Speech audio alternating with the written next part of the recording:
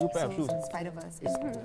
Very nice. That's very nice. So, this is the standard of teachers we have. Chill out, James. It's payday. I'm sure everyone is very happy about pay. So am I. After all, I'm the highest paid amongst all of you. But this isn't a competition. Because if it was, I would have already won. But that's not why I'm here. As the summer break is approaching, I have decided to ensure that all members of the faculty voluntarily enroll themselves for enrichment lessons. To ensure that all teachers are ready when the new semester begins. Hence, all members of the faculty are required to fork out $500, which will be deducted from your pay for enrichment lessons. $500? Wait, what?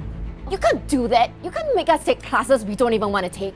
I was expecting you to say that, Su Bing. But sadly, this is mandatory. If you do not comply, a demotion will not be out of the question.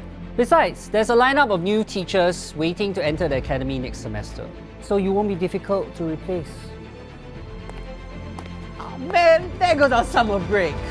Looks like I have to cancel my holiday plans. Can he actually do that? Yes, he can. He's the head of department.